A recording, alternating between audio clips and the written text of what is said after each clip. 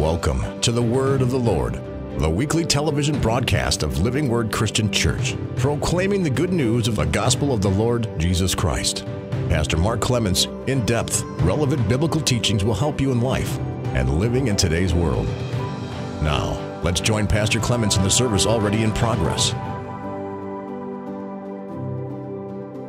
The first books of the New Testament, the historical accounts of the Lord Jesus' birth, life, death, burial, resurrection, and His final words following the resurrection. Now, what does the word gospel mean? In a nutshell, it means the good news. Now, there are a lot of other definitions. Some say the message of Jesus. Some say the message of Christianity. Some say it's a designation of something that is absolute truth. I like that definition. Have you ever heard somebody say that's the gospel truth? And it's a designation that something is an absolute true fact. If you look at up on the screen, we'll just share with you the book of Romans, the 10th chapter. And it's asking a question in verse 15, how shall they preach except they be sent? As it is written, how beautiful are the feet of them that preach the gospel. That preach the gospel of peace, and bring glad tidings of good things. Glad tidings of good things. So we get much of our definition of the term gospel right there from that particular verse. The gospel is not bad news. It's not bad news, it's good news. It's not negative, it's tremendously positive. The good, grand, great, and glorious news. How about that? The good, grand, great, and glorious news of the salvation of all through the work of the Lord Jesus Christ. That's the basic definition of the gospel. The gospel. When you're sharing the gospel with someone, what does that mean? It means you're sharing the great, grand, glorious good news with them. And we have reference of that in 2 Corinthians, the 5th chapter. And it speaks there about all of us being commissioned as ministers of the gospel and the ministry of reconciliation that has been given to us. So there's a great encouragement there and a great commissioning there of every believer to proclaim the gospel. Now, we're going to look at each of the Gospels really briefly here this morning, Matthew, Mark, Luke, and John. So let's go back to the book of Matthew first of all, and let's look right at the end of each of these Gospels. Remember, the Gospels are the record of the birth and the life, and that life includes the ministry, and that's the bulk of each of these Gospels. The birth of the Lord Jesus only takes one chapter, and half that chapter is genealogy, where He came from and who He came through. In Matthew chapter 1, we have the birth of Christ. In Matthew chapter 2, we have His early life in chapter 3. And then by chapter 4, He's into the ministry. And from chapter 4 all the way up through Matthew chapter 26, you've got the ministry, the 3 to 3.5 years of ministry of the Lord Jesus. You have Him preaching, you have Him teaching, you have His parables, you have His prophecies, you have His explanation of the parables, you have miracles, you have the bread and fish, you have Him walking on water, you have Him healing every manner of sickness and every manner of disease, you have Him delivering people. And you have that. Then you have His betrayal and His arrest and His brutal beating and crucifixion and His death. And then you have His burial, and here in the last chapter, then you have His resurrection and His final words. You'll find that exact same pattern in the book of Luke, where you have His birth in chapters 1 and 2, and then you have His genealogy and early life in 3, and then in the ministry, chapter 4. And in Luke, it goes all the way through to the last couple of chapters till again, you have His betrayal and arrest, His crucifixion, His death, burial, His resurrection, and then His last words. Now, in the book of Mark and the book of John, we don't have an account of Mary and Joseph. We don't have an account of His birth. It just starts right off with Him in ministry. And in John in particular, it starts off with His water baptism. and how that when he was baptized, he watched the Holy Spirit in bodily form come upon him and abide. Now, why was that so peculiar? Why was that so special? Why was that so noteworthy that the Holy Spirit would come upon him and abide? It had never happened before. It had never happened before. In the Old Testament, the Holy Spirit would come upon people, and the Holy Spirit would, just like putting his hand on a person, and then his hand would be pulled away. Hand would come upon them, hand would come off of them. No one in the whole history of mankind in over 4,000 years, 4 years from Adam to Jesus' birth. So in over 4,020 some odd years, no one had ever had the Holy Spirit come and abide. Now Jesus, when he's 30 years old, because all things are done in biblical order, he turns 30, he goes out, John the Baptist baptized him, coming up out of the water. Not John the Baptist, John the Apostle, he writes, I saw the Holy Spirit descend upon him, flutter down like a dove landing, and settle on him and not leave. And the one who sent me to baptize in water told me that the one I see, the Holy Spirit, come upon to abide. That's the Messiah. That's the Lamb of God that came into the world. And I bear this witness. And so that's what he said. So that you and I, if we pray with an Old Testament mindset, then a lot of times this is what I hear Christians praying out of the Psalms. Because David prayed it and they think it's a good prayer. And they pray, take not your Holy Spirit from me. The Lord already told you he would come and he'd abide with you forever. The Lord already told you he was going to take up residence and never leave. The Lord already told you he would be with you always, even to the end of the age. The Holy Spirit doesn't come upon your life and then leave your life, come into your life and then run away. And you don't have to look through life and say, Holy Spirit, where did you go? I used to feel you so close. Well, you shouldn't be walking by feelings anyway. We walk by faith, not by sight. The Holy Spirit, if you're born again, came in, took up residence, changed you on the inside, and is staying put. Yeah. John 14 said, to abide, he'll never leave, and he's not gone anywhere. Now, you may not feel him, and sometimes you may be, especially like this morning here in a church service, a lot of believers around. You cannot overemphasize the importance of every single solitary New Testament local church believer that is in an assembly. You can't overemphasize how important that is. When brethren dwell together in unity, Psalm 133. When brethren dwell together in unity, how pleasant it is, how perfect it is, how pure it is, how wonderful it is. When brethren dwell together in unity. It's only 3 verses. We'll read the whole psalm. Look at the next verse. It's like the precious ointment upon the head. This is the anointing oil poured on, like David when he was anointed priest. You know, we anoint with oil. You know, we take a little oil and you know, we dab a little bit on our finger and we put it on a person's forehead, or we put it on the back of their hand, or if their elbow is hurt, we tell them roll their sleeve up. We put it on their elbow. They didn't do that. They had a horn of oil. Now, do we still have that horn in there somewhere? It's like this big cow's horn that you're blowing. It's a big thing. I mean, this wouldn't even hardly fill the end of it.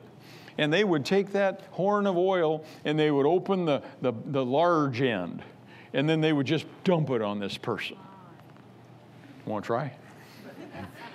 Yeah, I mean, we're like 2 gallons, you know, just bloop, bloop, bloop, bloop, bloop. And it says here, it's like the precious ointment upon the head that ran down the beard, even Aaron's beard, and went down to the skirts of the garment. I mean, like all the way down to just running all the way. See, there's a lesson there for us. Go back to verse 1. When brethren dwell together in unity, it's like It's like what? See, this is the Holy Spirit. And it says right there, say, well, Pastor, I don't do it much in the church, and I feel kind of like an outsider, and I feel like I'm kind of like out on the edge. Nobody hardly knows me, and I don't have any, position of responsibility. Well, we can fix that. Go to the Ministry of Help Support Center right over there right after service and get yourself signed up. We'll give you something to do, put your hand to, and you can feel a part. But see, that verse right there, verse 2, you know what that says? The same anointing that comes on the head flows all the way down to every other square inch of the entire body. The whole body is covered. When the whole body is gathered together in unity, the whole body is covered with the anointing. Look at the third verse. It's like the dew coming down on Mount Hermon as the dew descends on the mountains of Zion, for there the Lord commanded the blessing. This is one of my favorite verses of all time, that commanded the blessing, even life forevermore. He didn't permit the blessing. He didn't make the blessing available. He commands the blessing. That church down there, that church, that group of believers, that group of my disciples, they're unified. They've got one purpose, one heart, one mind. I command that there be blessing on that place. And every member of that body is going to get anointed. The commanded blessing of God. I love that verse. I love that verse. Yeah. Not supposed to just be one person anointed in a service. Everybody's anointed for whatever they're going to do in that particular service, and everybody gets the benefit of, man, praise and worship was so good. I just sensed the presence of the Lord. It was so close. I mean, I just like He had His arm around my shoulder, and we were worshiping together. Then I go to work on Monday. Listen, that doesn't mean He left you. No, He's still there. He's still with you. He's still on you. He's still in you. And you just don't have the tangible presence, the manifested presence, but that doesn't mean He's not present. He doesn't leave you and then come back. In 1 Kings chapter 18, at the end of the chapter, Elijah takes off Mount Carmel, runs down the mountain and across the plains of Jezreel, about 22 miles. And the last thing it says is, and the hand of the Lord came upon him. And he outran the king's chariot. The king's, like the Mercedes, what do you call that car that goes over 200 miles? I mean, these are the best chariot around. Best wheels, best gold, best horses. And there's Elijah. And it almost looks to us like he took a side route. He didn't even take the most direct route. He just took a side route because the Bible said, and when the king came through the gate, there was Elijah.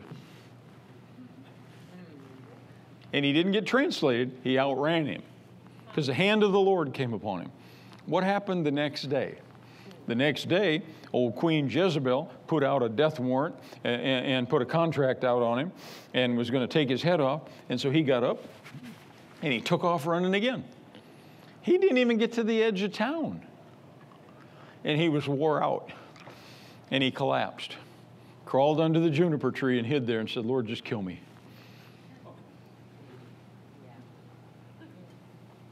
The Lord said, well, if you want to die, just hang around. Jezebel promised to do that. I don't have to kill you. God's not in the killing business. Yeah. See, the hand of the Lord was on him one day. The hand of the Lord wasn't on him that day. The Lord will never anoint you to run in fear. So you're not an Old Testament believer. This isn't the Old Covenant. The Spirit of God is with you. The Spirit of God is in you. And greater is He that's in you than he that's in the world. And He doesn't come in and move out, and come in and move out, and come in and move out. He just stays. I love the consistency of the Lord, don't you?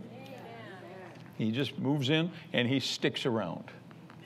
Well, that's one of the things that the Lord Jesus says right here.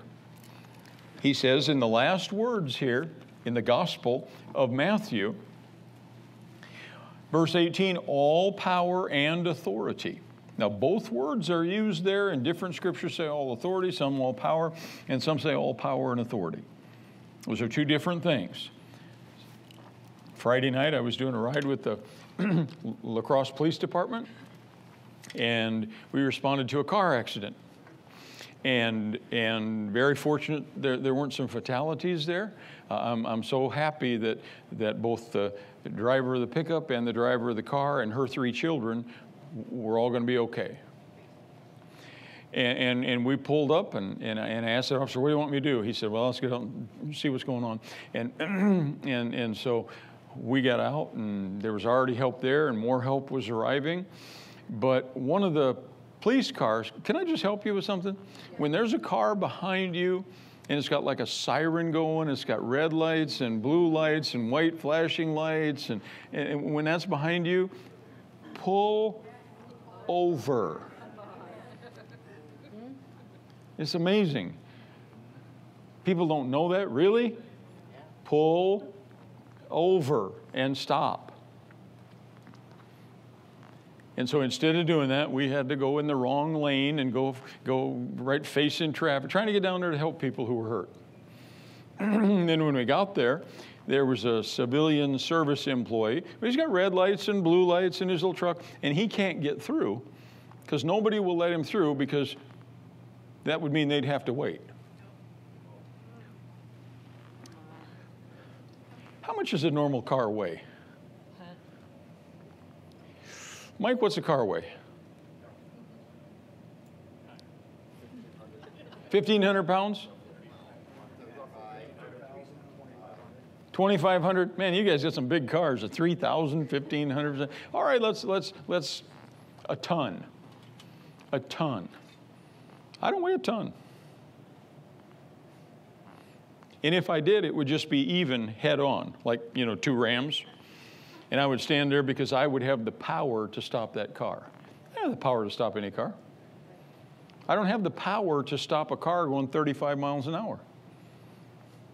But when I put that badge on, I can step right out in front of that car and put one hand up just like this and look very sternly at the driver, and she's going to come to a stop. And she did, because I have the authority. I have the authority vested in me by this city and its chief of police, and I could stop the car so that the person who can come down, come park his vehicle, come out and take up traffic, and he just come over and shook his head and said, isn't it amazing? I said, no, that's not the word I would use, but so so you understand the difference between having the power to do something and having the authority to do something? I have the power to stop that car. Now, if I was a cement truck full, I'd have just pulled over in that lane and park. I had the power, but I wasn't. I was just a human being with a vest, with a reflective vest and a badge, and just stopped the car, just stopped traffic, and then just waved traffic, and then stopped traffic again and waved traffic from the other direction until other help arrived and got that done. You've served as law enforcement. That's the way it's done. Do you have the power to stop a semi? But when you were a sworn officer, did you have the authority to stop it? Sure did.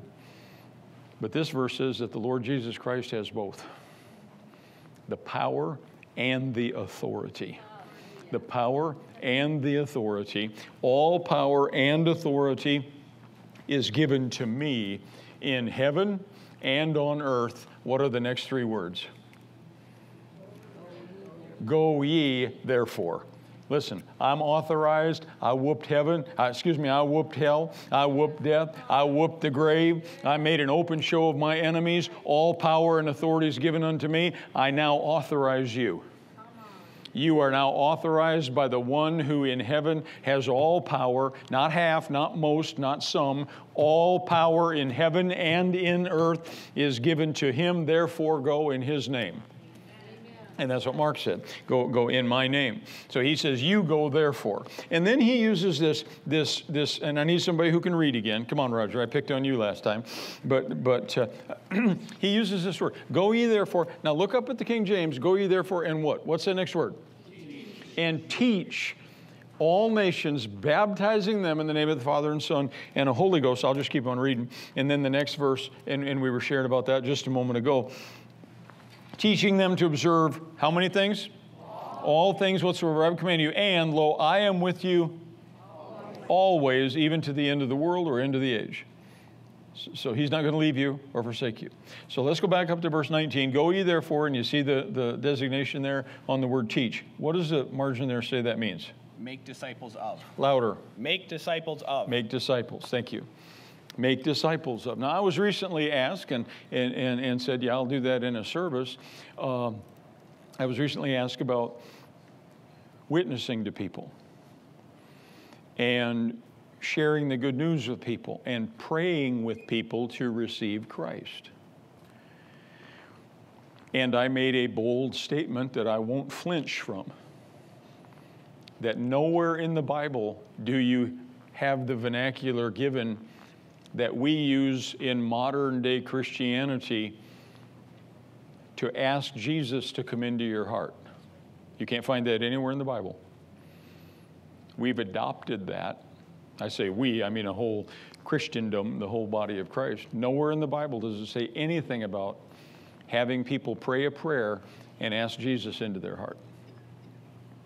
This is one of the greatest calamities in our lifetime. One of the greatest, and it borders on catastrophes of our lifetime, that the body of Christ, primarily in America, and the reason I pick on us is I'm not picking on us, but America fulfills about 80 to 85% of all of the evangelism of the rest of the world. Over 80% of all missionaries come from America. Now you crank the vice down and put the pressure on our economy and our finances. That's usually what suffers. You let the demonic powers that be eradicate and erase our freedoms, our Constitution. You bring something in like socialism or communism and take away the liberties that we have, all of that will be eradicated. All of that financing of missions work and evangelism throughout the work. See, a lot of you think your personal freedoms are the target. They got nothing to do with the target. The target is the spreading of the gospel throughout the world through the church of the Lord Jesus Christ. And I'll say it again, the United States of America sends about 80 to 85% of all missionaries throughout the rest of the world. That's where the missions work is financed by. Millions of missionaries serve everywhere, financed by money that comes from this country. Not from the places that they go. They go there and they are supported there by money that comes from here. And so they're told the same thing that you and I are told, and that is to preach the gospel, to proclaim the good news. And somehow, somewhere in the neighborhood of under 100 years ago, somehow it got to be popular to just have a service and then invite people down to the front to pray a prayer. And that's how personal evangelism has been taught. You can either do cold calls and go knock on doors. You can have friendship evangelism. You can have Bible clutches and Bible studies. You can have an evangelistic thrust. You can go out street witnessing. You can do anything you want. And you can give them a tract. And maybe they'll pray that prayer one time on their own. Maybe they can come to a church service and have an altar call at the end. They'll pray a prayer. Maybe they'll shed a tear or two. They'll get up. They'll go their way. And nothing else will change. But somebody will tell them, because you prayed that one sinner's prayer, now you're going to go to heaven. You find nothing like that in the Bible. Oh, it may have just a remnant of some of those details, but nowhere in the Bible do you ever find one single person praying one single prayer and then telling them, okay, that was it. You're good to go now. You're set. Everything's okay. You can go back to living the life you once lived. You can go back to the same relationships. You can go back to the same practices. You can go back to the same habits. You can go back to all the same friends. You don't find that in the Bible. You find in the Bible, if you go submit your life and yourself to the Lord Jesus Christ and accept Him as Savior and confess Him as Lord, everything changes. Everything changes. There are places you don't go back to. There are people you don't go back to. There are practices you don't go back to. Everything changes. I've got a good friend. His first name is Ronnie, and he's a bishop in his denomination. He doesn't pastor a church anymore. He goes to churches all over his part of the country, which is northeastern Illinois and Indiana and Ohio and southern Michigan and southern our state. And he goes, and I mean, that man is a preacher. He is a preaching machine. And about that tall, skin quite a bit darker than mine, and jet black hair, afro. And I mean, Ronnie White can absolutely, that's his name, Ronnie White. and I mean, he just absolutely preaches the word. And when he gets done, and he'll call me once in a while, he'll text me once in a while, preached at thus and such a church, and at the end, 16 people responded to the altar call to become a disciple of the Lord Jesus Christ. See, there's a chasm of difference between people responded and got saved, or people responded to become a disciple of the Lord Jesus Christ. The Lord Jesus Christ never walked through the planet and said, pray this prayer and you'll be good. Never.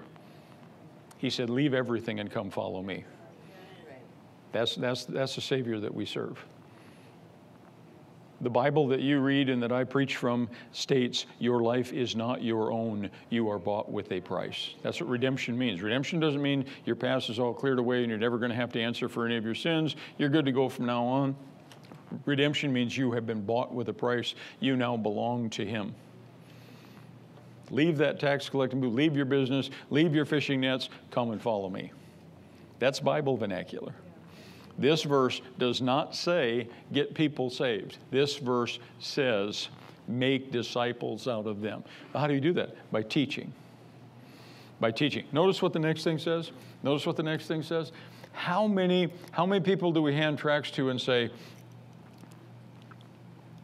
pray with me, accept the Lord Jesus as your Savior, and then our church does water baptisms on Sunday night. I'll be expecting you there so then you can get baptized. And from that point on, you can start being taught and mentored and instructed, and you can become part of our church congregation, and you can start growing. And after 3-4 years of growing, then you can start serving. And that's the plan of God for your life. But it's not. I think it's a travesty that it's been propagated throughout Christendom that all you have to do is walk up and say a sinner's prayer, and then you're going to go to heaven and everything's going to be good. That may very well be why Jesus said there are going to be a lot of people there that come and say, but I called you, Lord. I even did some stuff for you. And He said, but I never knew you. A lot of that witnessing and a lot of that presentation ought to be, I want to present you with a doorway into a brand new life. Not just say a prayer, feel better, and then just have this momentary moment with the Lord. He wants you to have a life. He wants you to have a life with Him. Now, you all know this, so I'm presenting this more to you as a answer to the question, well, if we've been witnessing wrong to people, how do we witness right to people? The Lord wants your life. He wants your time. He wants your energy. He wants your focus. He wants your worship. He wants your heart. Love the Lord your God with all of your heart, not just one little segment and slice and piece of my life. But again, it's been promoted and it's been practiced in America and then around the world. Hey, we got 250 people saved last night. Okay, how many of them got baptized? How many of them are learning? How many of them are being discipled? How many of them are growing? How many of them are coming to church? How many of them are active? How many of them are now serving? Well, we got 250 saved. Did you? Did you really? See, Jesus went on to say there in the 7th chapter of Matthew, He went on to say, by their fruits you'll know them. By their productivity, you'll know them. Billy Graham. Anybody ever heard of Billy Graham? Anybody over here, lift your hand if you've ever heard of Billy Graham. Okay, middle section. Anybody over here? You've ever heard of Billy Graham? What did he do? He was an evangelist. What do evangelists do? Preach the gospel. Preach the gospel. Billy Graham stated. Billy Graham. that we have surveyed and we have studied, and we have come to the conclusion that over 95%, 94 point some odd percent in all of their studies, almost 95% of the people that come forward in our crusades, remember how many it was? Over 100 million. Over 95% of them never go on and have a fruitful Christian life, never become part of a local church, never go on and have any type of interactive relationship with God. Well-meaning people brought them, and they went and they prayed a prayer, they got some literature, they went, and nothing changed. So who am I to say, yes, they got saved? Who am I to put their name on a list and say, yep, they were born again? I can't. How could I tell that when I can't see inside of their heart? Neither can you. 1 Samuel 16:7 says, only one who can do that is Jesus. 94.7, almost 95%, they never go on and have a fruitful, productive Christian life. Billy Graham said that. Now, how do I know he said it? Because he had a crusade planned in La Crosse, Wisconsin. I was a young pastor, young minister. I was excited. Billy Graham, coming to La Crosse. I mean, come on. He's going to come to La Crosse. Anybody remember that when he came? Does anybody remember when Billy Graham was in La Crosse and had a crusade? No, you wouldn't remember it because he didn't come. He didn't come. You know why he didn't come? Because there couldn't get together enough local churches to put their own agendas aside, their own plans aside, their own programs aside, and say, yeah, we'll get together with others and we'll cooperate. Couldn't get enough local churches. And Billy Graham said, I will not go to cities or towns any longer and hold a crusade unless I can get the majority of Christian churches on board, cooperating together to open their doors and take care of all the new babies that are born in our crusades. If you can't get over 50% of your churches who are Christian churches together, I'm not coming. And he didn't, because we couldn't. We've got places to go, things to do, people to see, our own agenda, our own plan. We've got our own program. That doesn't fit in it. We want to see this happen. We want to see some of the offerings split up so we get some of it. We want this, we want that, we want the other. And they couldn't get enough churches together. So he canceled. Tried it again with one of his associates, John Wesley White, one of his preaching associates. Had that all booked. Barely scraped together 51% of the churches, and then a couple of them balked. So he didn't come. That's the story of the city you're sitting in right now. Now, a lot of things I could say about that, I'm going to reserve. I'm just going to say, possibly the greatest evangelist that ever walked the planet, at least during our lifetime, saw in his later years the value of discipling converts. This verse does not say, go into all the world and make converts. It says, go into all the world and make disciples. Go make disciples out of them. It's fine to share Christ and the plan of salvation, but that's just the doorway. Remember, if you pray with someone to accept Christ, they get born. What do you do with babies? Kenneth E. Hagin went to a city, and he did an evangelistic crusade, which was kind of odd for him. He was mostly a teacher. And he went into that city, and he did the same thing. He got all the churches together, and he chastised them. He corrected them. He said, just had the big evangelistic crusade. You got all these people born again. You got all these names on slips, and they filled them out and gave you a record of it. How many of them did your church follow up on? Now listen real carefully. How many of them did your church follow up on? He said the predominant answer was always the same. Well, we just figured if they got anything, they'd come back. We figured if they got anything, they'd be back. He said, the Bible says that's the day they're born. The Bible says in 1 Peter, as newborn babes in Christ, desire the sincere milk of the word that you may grow thereby. How many of you, if you had a baby born in your congregation, would have something to say to the parents if they just left the hospital? You know, just left the baby there. And the staff just picked up the baby and took the baby out to the sidewalk and just laid the baby down on the sidewalk and left the baby there. How many of you have something to say about that? Any of you moms take a little bit, dads? Yeah. He said, that's what you're doing with these new believers. They just became a brand new believer. They just got born again. They don't know anything. You need to teach them. You need to pick them up. You need to carry them for a while.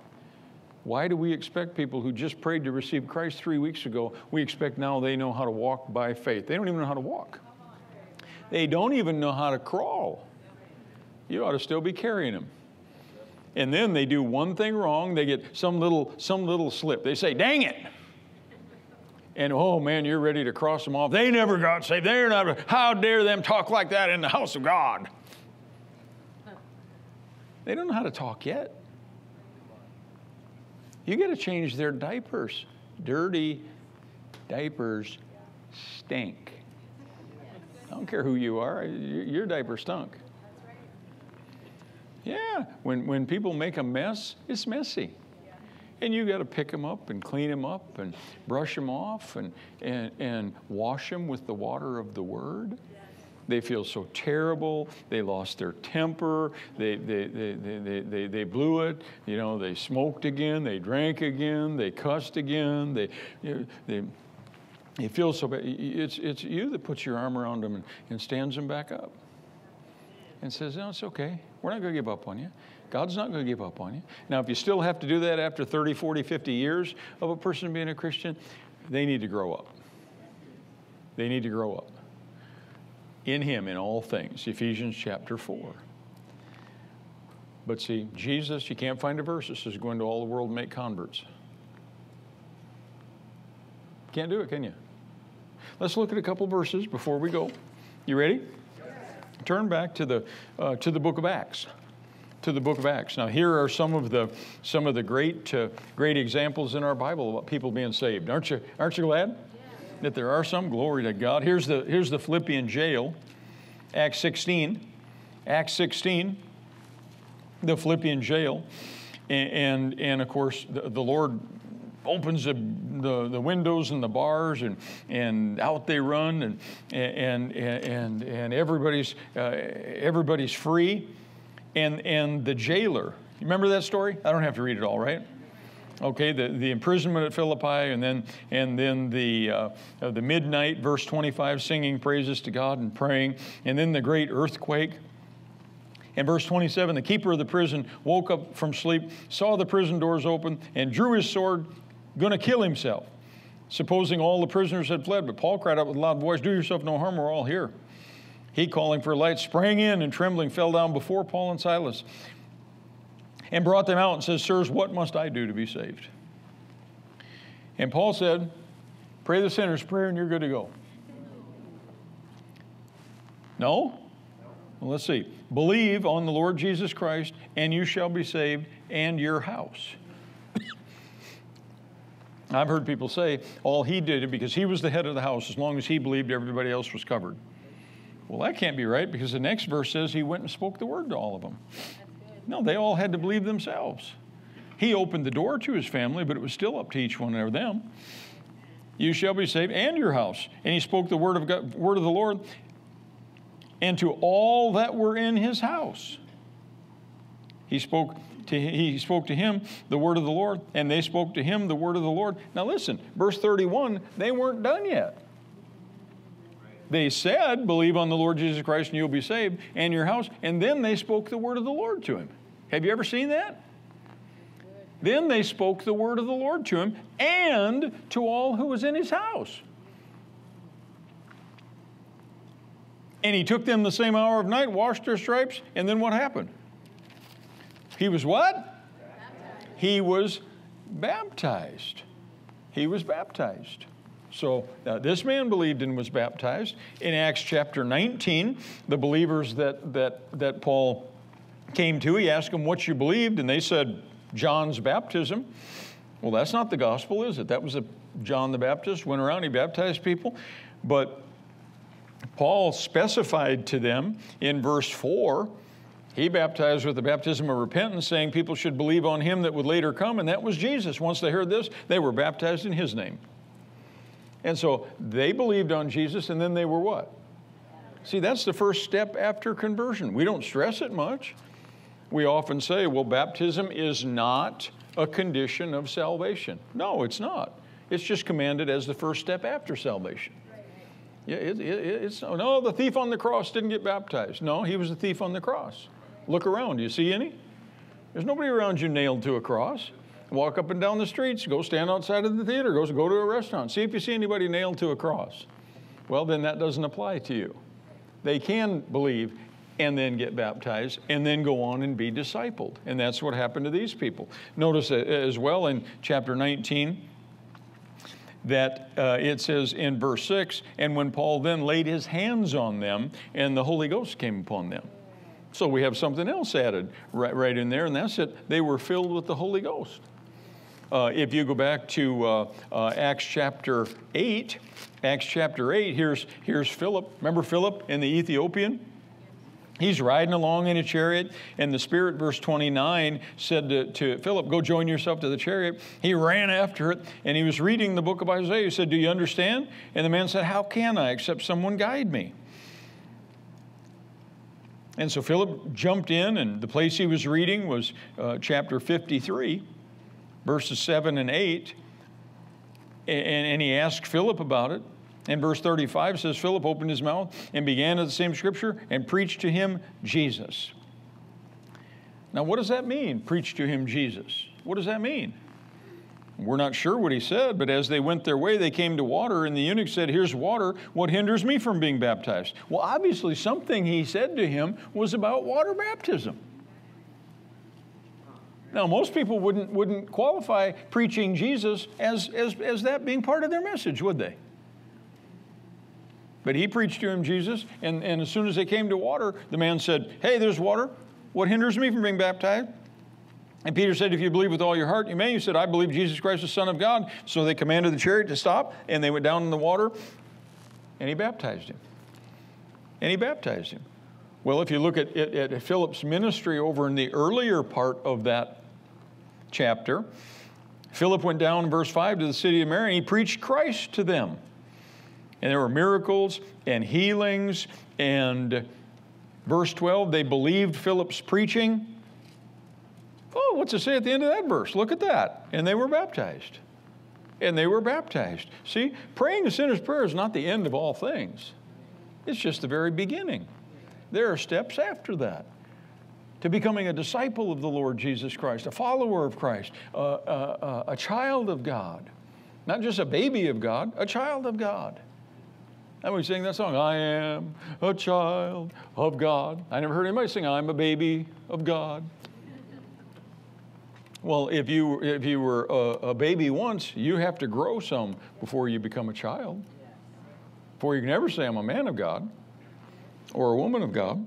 No, they were baptized. And then, verse 14, when the apostles at Jerusalem heard that Samaria had received the word of God, they sent Peter and John. When they came down, they prayed for them that they might receive the Holy Ghost. For as yet he was fallen upon none of them, but they were baptized in the name of the Lord Jesus. They laid their hands on them, and they received the Holy Ghost. That's what we just read in chapter 19, didn't we? I said that's what we read in 19, didn't we? Yes, sir. Yeah, we did. We go over to chapter 9. We go over to chapter 9. We have to skip over chapter 9. That's Paul and his conversion. He didn't just pray a sinner's prayer. He took years growing in the Bible after he was baptized. In chapter 10, we have Cornelius' household, and we have them receiving, at the end of that chapter, we have them receiving the Holy Spirit. He fell on them. And then, verse 47, Peter says, How can we forbid water to these that they shouldn't be baptized? They've already received the Holy Ghost and commanded them to be baptized in the name of the Lord.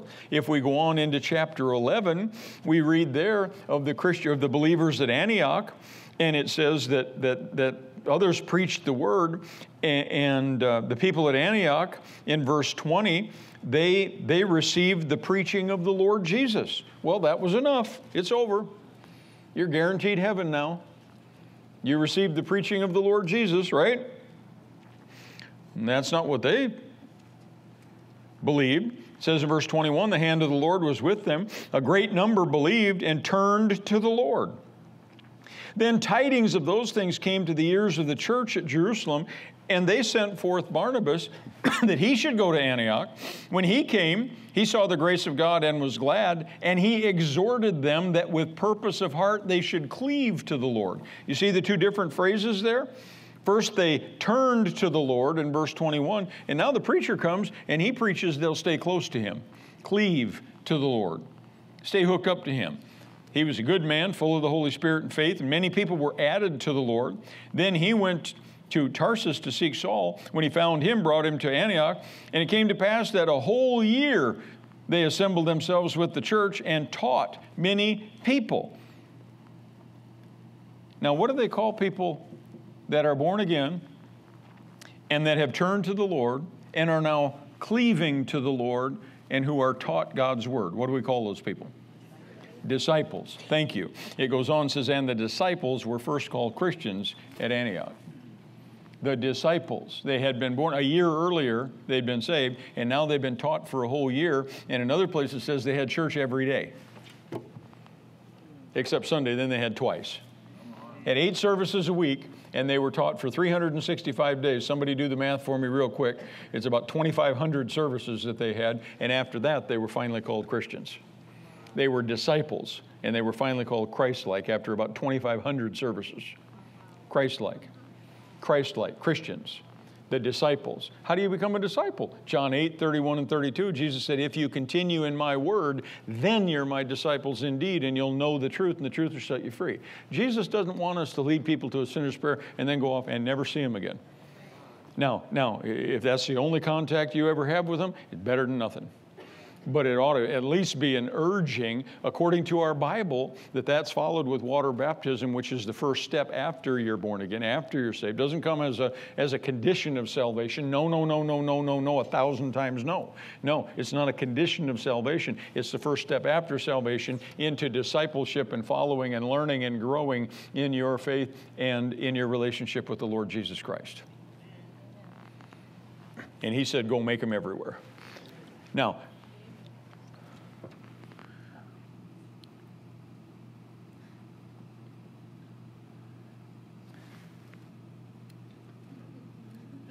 I thought it said 8:15, and we were just about ready to start church. But turn.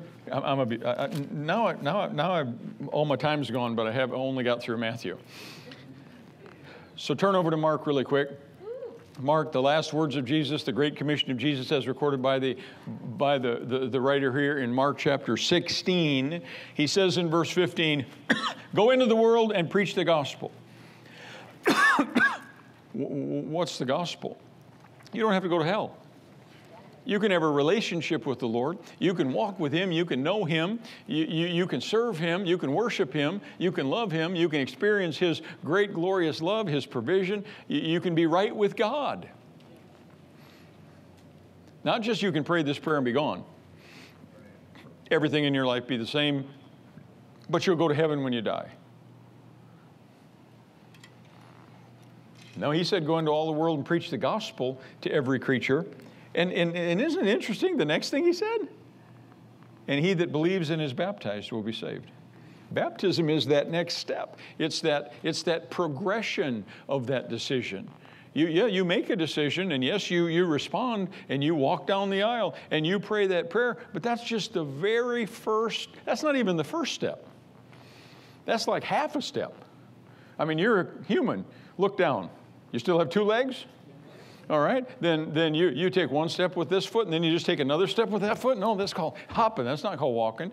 I mean, your step is measured with 2 paces.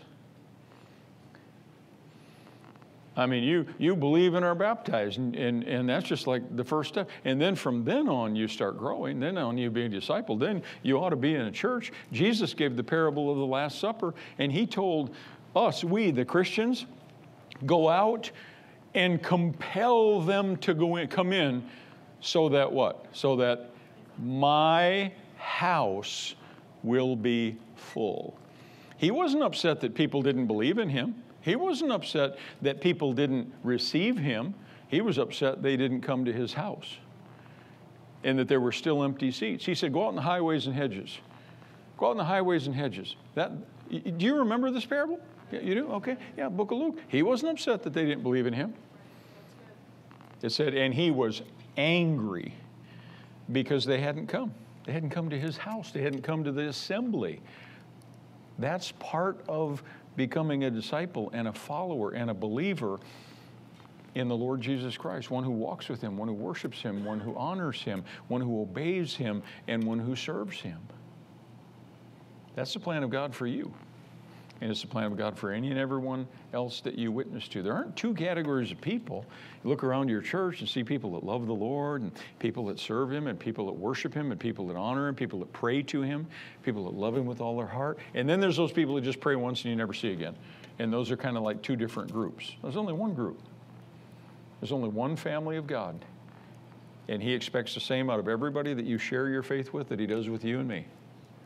Yes, he does. Thank you, Pastor. Amen. And then there ought to be signs following them. What signs are following them that believe? What signs are following them? They prayed one time and they went away, and that was in 1967, and they still believe they're going to heaven? I don't know if they are or not. I can't give them that guarantee. There ought to be some signs following them. Jesus said, by their fruits you'll know them. What kind of fruits?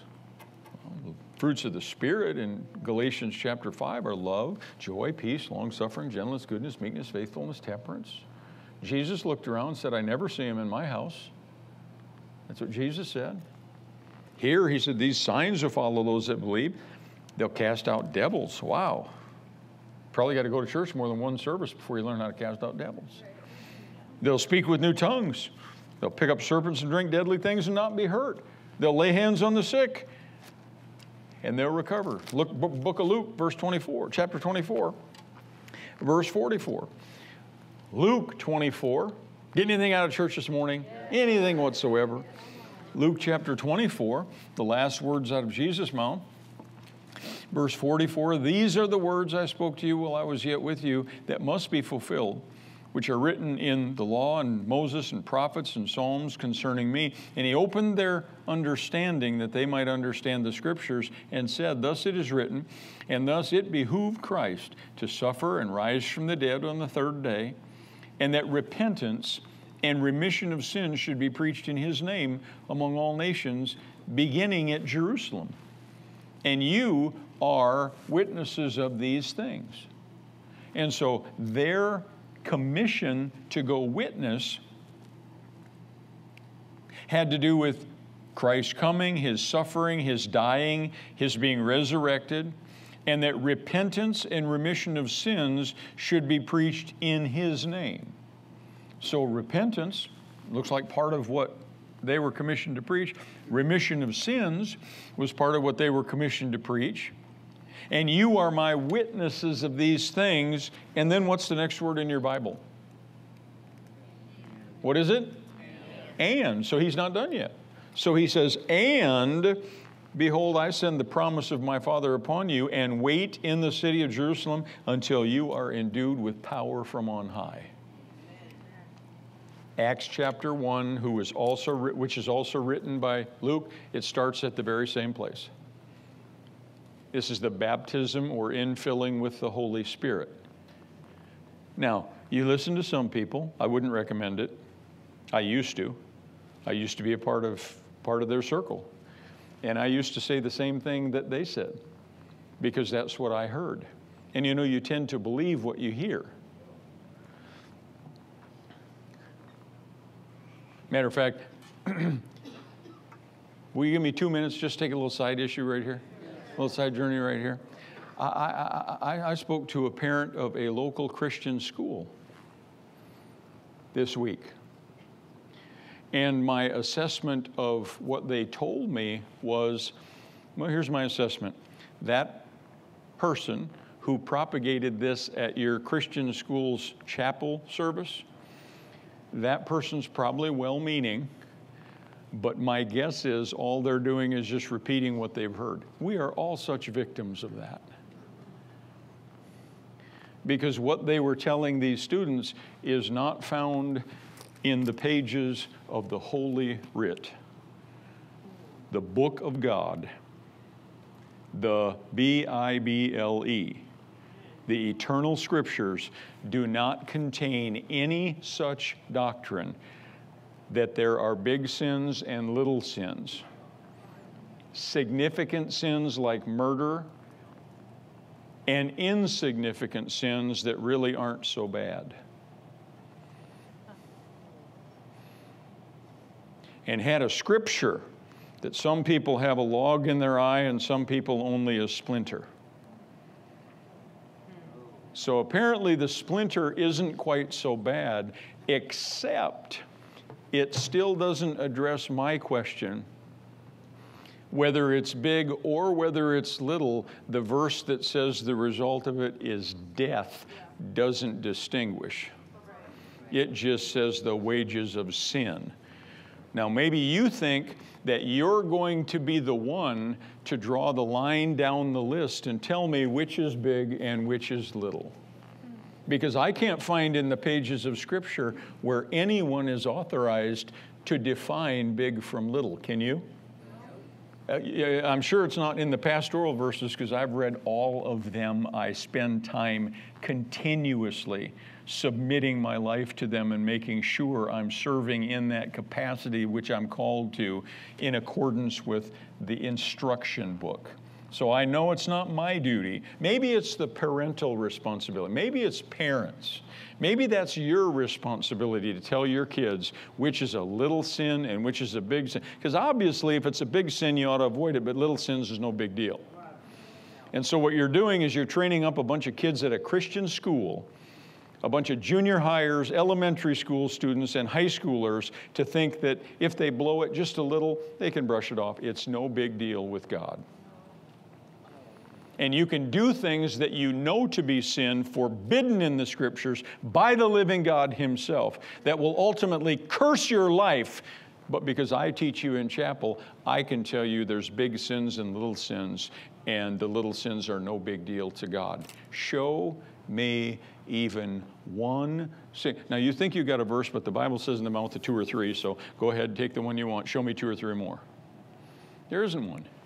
There's no such thing as big sins and little sins. It's just sin. Sin is whatever's not right in God's sight. Righteousness is right in God's sight. There's no such thing as big and little.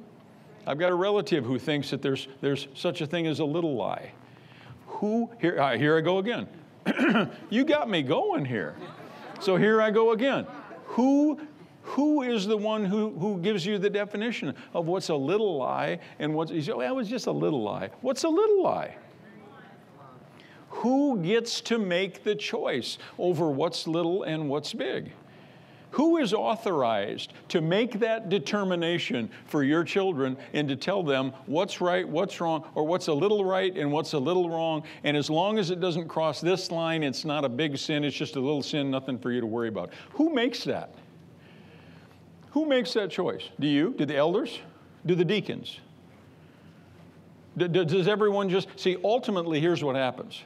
The last verse of the book of Judges says, since there was no leader, everyone did that which was right in their own sight. That's humanism. That's not Christianity. Christianity, there's one who makes the decision for all of us, every single solitary human being, every single solitary angelic entity. Everyone's determination and decision is made by one, and He's the ever-living God, and He says, this is right, this is wrong, there is no gray. There's nothing in between. If the Bible forbids it, don't let anybody ever tell you, well, that's a little one. What, lying, cheating, and stealing are little ones? Murder, brutalizing, assault and battery, adultery, those are the big ones. Idol worship, well, yeah, but if it's just a little idol. I mean, idol worship, I mean, that's like if it's this big stone thing that falls over and its head falls off called Dagon. But my idol is just a little bitty idol. Are any of you as confused as I am about this issue? I'm not confused about it at all. No, people say what they hear other people say. They get together with this group of believers. They have no leader. They come to this made-up conclusion, and it's not supported in the Scriptures anywhere. And of course, that is what happens when Scripture is not the ultimate authority in any person or group of people's lives. That's exactly what happens. Now, where was I when I got off on all this? Luke 24. Luke 24. And it says, I'll send the promise of the Father. This is the baptism in the Holy Spirit. This is the baptism in the Holy Spirit. It's where Acts chapter 1 starts. Acts chapter 1 starts the exact same place that Luke chapter 24 ends. And in Acts chapter 1, what does he say? He says, wait for the promise of the Father. That's the first words out of Jesus' mouth in Acts chapter 1. Verse 4, first words in red. Wait for the promise of the Father. John baptized in water, but you shall be baptized with the Holy Spirit not many days from now. Now you still got a minute or two for me? Okay, read over to chapter 2, verse 1. And when the day of Pentecost was fully come, that was 7 days later, when the day of Pentecost was fully come, they were all with one place. I went too far already. When the day of Pentecost was fully come, they, help me preach, they were, no, louder. They were all with one place, in one accord, in one place. They were all with one accord in one place, one accord, all with one accord in one place, and suddenly, I love the suddenlies of the Bible. There came a sound from heaven as a rushing mighty wind. It filled all the house where they were sitting. There appeared to them cloven tongues like fire and sat upon, wait, help me preach, and sat upon. So they were all there, and they landed on each one of them. And verse 4, and they were, help me preach, and they were louder, and they were outside voice, please, and they were all filled with the Holy Ghost. I didn't used to believe that, because the people that I ran with and hung with, and the people in my youth group, and the people in my church, I didn't believe that because they didn't believe that. And so I just believed what they believed. Oh yeah, Pastor, I remember Acts 17, verse 11. And they all received with all readiness of mind the teaching of the Holy Scriptures. And it didn't matter what the Holy Scriptures said. They just believed what everybody else believed. No, they were open to receive the Word of God with all readiness of mind, and they searched the Bible for themselves to see that those things are so. That's why that verse is so powerfully important to me. You read your Bible and see what it says for yourself. You don't listen to any woman's conference speaker, any man conference speaker, your pastor included, any evangelist, any website, any internet preacher, any place you visit, any conference speaker. You don't listen to them. You listen to your Bible. Your Bible can't be wrong. Your Bible is the word of truth. Read it, study it, believe it, meditate on it, live it. You'll be judged according to it. You'll be judged according to it. A personal man I have personal acquaintance with, Howard Pittman, just went to heaven last year at 99 years old. Howard Pittman had a main artery trunk burst while he was on his way down. He was a Baptist preacher, and he was on his way down to run for sheriff. He was on his way down to file papers in his home state of Mississippi, and he pulled over the side of the road, and he bled to death. And his spirit left his body, and he ascended up into the heavenlies. And he had audience with the Lord Jesus Christ, who said, I'm going to heal you, I'm going to send you back, and you're going to preach for me. And you're not just going to preach this gospel of salvation that you think, because you're going to cast out devils, and you're going to be baptized in the Holy Spirit, and you're going to speak with other tongues and pray in a heavenly language, and you're going to be empowered, and you're going to need my power for everything I've got for you to do. And your journey is not over, and your ministry is not over, and you haven't fully done what I've called you to do, so go back and do it. And you know what he did? He argued with the Lord. He said, I was there. I was the same person I am here. I just didn't have a body. And I stood there and I said, Lord, My church doesn't believe those things. You say, Lord, my church doesn't believe in the baptism of the Holy Spirit. My church doesn't believe in praying in a heavenly prayer language. My church doesn't believe in casting out devils. Matter of fact, my church doesn't even believe there are devils. He said the Lord Jesus Christ, in the most authoritative voice he had ever heard, didn't even know that the Lord Almighty had a voice like that, said, I don't care what your church believes. You'll not be judged according to what your church believes. You'll be judged by what my word says. And that's the only thing that I care, whether or not you believe. Now, you get down there and you read it, and you study it, and you meditate on it, and you do what it says, not what your church says. I don't care what your church believes. The Lord Jesus Christ is going to judge you according to the Word of God. Not what you believe, not what your family believes, not what your friends believe, not what your Bible study believes, not what your former church believes, not what your pastor believes. He's going to judge you according to what the Word of God says. That's what you're going to be judged by. It's the only standard, folks. It's the only standard that there is. And He's the one who breathed every single verse of it. And that's what you and I will be judged by. No, I didn't believe what the Bible says. I believed that the baptism in the Holy Spirit was for certain ones because that's what my people believe. Well, it's for a few, but it's not for everybody. I can't find that in the Bible. I can't find it in Acts chapter 2, in John chapter 14, when Jesus talked about it in John chapter 7, when we see it in Acts chapter 9, Acts chapter 8, Acts chapter 10, Acts chapter 19. I can't find one place, not even one. I mean, if there was one, maybe I'd twist it and make it say what I wanted it to say. But I can't even find one place where it doesn't say that everybody there, everybody, even Cornelius' household, they didn't even know there was such a thing. Acts chapter 19, they said, what were you baptized into? He said, have you received the Holy Ghost since you were baptized? They said, we've never even heard of the Holy Ghost. But every single solitary time, they were all filled. And Jesus never, ever, ever, say it, never, ever, ever, say it, never, ever, ever, never, ever, ever, not even one time did He say there's two distinct groups of believers in the Bible. Or is in the church, and they're articulated in the Bible. There's two distinct groups of people, those who will be filled and those who don't want to be filled. Those who it is my will to be filled with the Holy Spirit, and those who it's not my will to be filled. That's a man-made doctrine. That's a lie.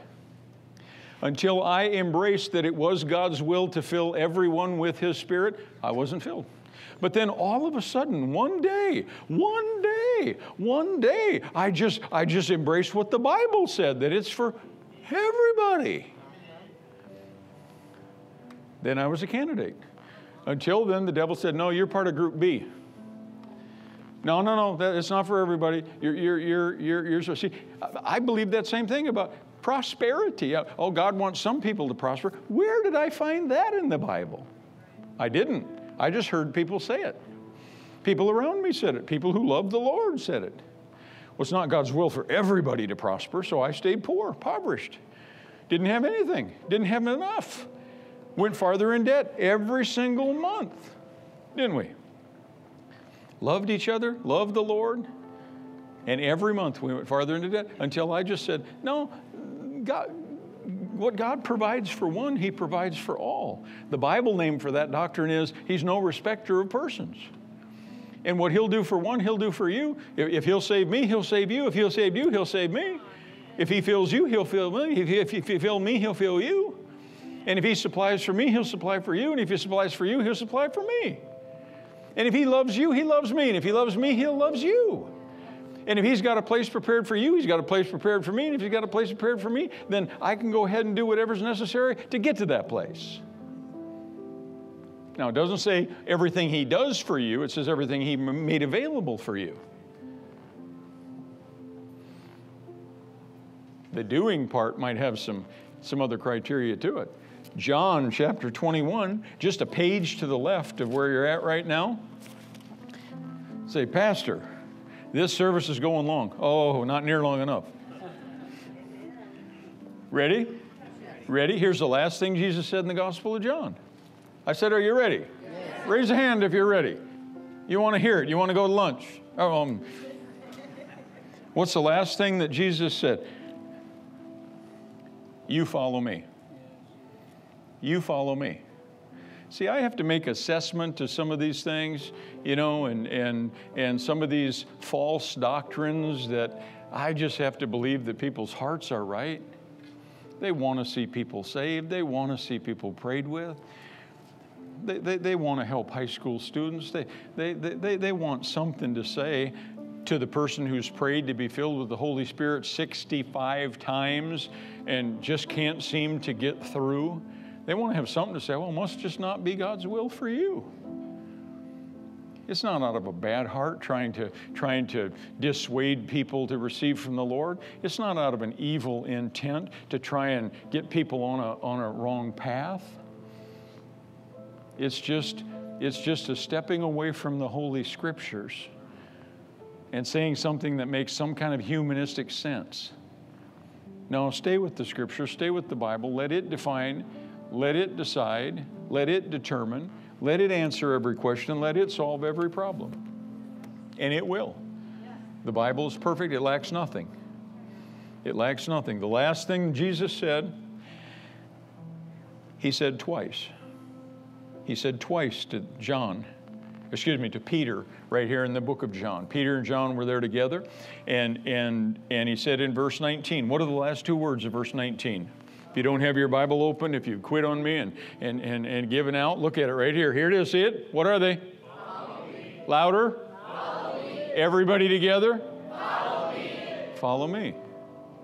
That's what Jesus said, follow me. Now look at Peter, verse 20. And Peter turned around to see the disciple who Jesus loved, that was John, following, who also had leaned on his breast at supper and said, Lord, which is he that betrayed you? That was all John.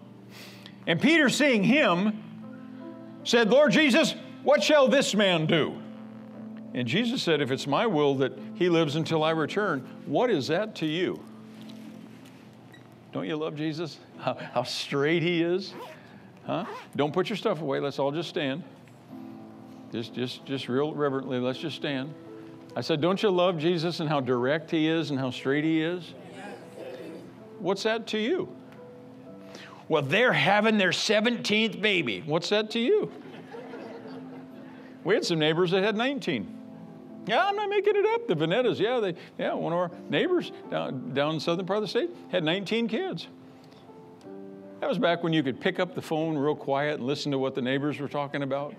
Rubberneck. And some of you don't even know some of that. You got cell phones. You never even had a landline. We would pick it up so slow, and boy, they'd be talking. Did you hear the Vanettas are having another baby? I can't believe they're having another baby. They've already got 18 babies. What do they have to have another baby for? They've got babies having babies. They're going to have grandkids older than their own kids. All that mess. What do you care? Did you see they just got a new car? They just got a new car. What do they need 3 new cars for? Now they're going to have an 8-car garage. You got your eyes on too many people when you're all bent out of shape about what other folks are doing. Peter, raise your right hand. Say your own name out loud right now. Okay, whatever your name is, but he said, Peter, you follow me. Peter didn't even get one more step, and he's turned around and says, well, yeah, but what about him? What about them? What about her? And what about her? Jesus, what about her? And Jesus said, if it's my will that she becomes the next pope, if it's my will that he becomes, the next king, if it's my will that he becomes the next head of the New York Stock Exchange, what do you care? What do you care, really? What business is that of yours? You follow me. So today we've covered evangelism and how God's will is that everyone progress and continue to walk and become a disciple of his. Be taught and instructed. Have a pastor, have a local church, be baptized. That's God's will for everybody. We've looked at God's will for everyone is to be a recipient and be filled with the Holy Spirit. It's the last thing he said in the book of Luke. And then we've read for everyone, the Lord's will is, you follow me. You follow me. Don't get caught up with anybody else. You follow me. Keep your eyes fixed on your Savior, on your eternal soon coming King, on your Lord. and His will for you, you follow Him. I have decided to follow Jesus. No turning back.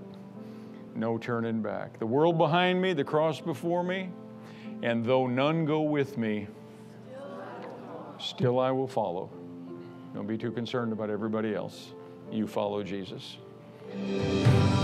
Thank you for watching The Word of the Lord, a weekly television broadcast of Living Word Christian Church. Living Word Christian Church welcomes you to join us at 2015 Ward Avenue in La Crosse, Wisconsin, Sunday mornings at 8:15 and 10:30, and Wednesday evenings at 7. For more information on Living Word Christian Church, visit us on the web at lwcclax.com.